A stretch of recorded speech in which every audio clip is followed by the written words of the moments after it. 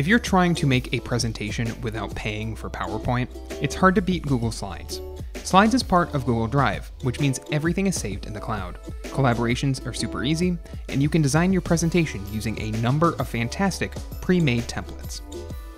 Audio support is one of the ways Slides sets itself apart from the pack, but if you're trying to get audio to play automatically, you need to adjust your slide settings. Here's how to do it. We need to start by adding your audio to your slideshow. If you haven't already, head to Google Drive. Then drag your MP3 file into your Drive to upload it to your account. If you plan on using a song from YouTube or SoundCloud, you'll need to make sure you first convert it and download it as an MP3 file. Once you've finished uploading it to your Drive account, open up your slideshow in Google Slides, find the slide you want to add audio to, then look at the top menu bar and select Insert. From here, select Audio from the menu, and Sheets will open a menu that lists every audio file in your Drive account. Look for the file you just loaded and click on it with your mouse, then click Select at the bottom of the menu.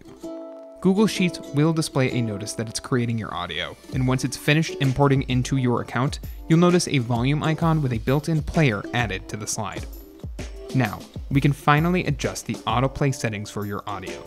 Right-click on the volume icon, then select Format Settings to adjust your audio and expand the audio playback menu. There are two settings you'll want to adjust here: Start Playing and Stop on Slide Change. First, adjust your Start Playing options to Automatically, which won't require you to click the volume icon to begin your audio playback. Next, to choose whether or not you want playback to stop when you head to the next slide.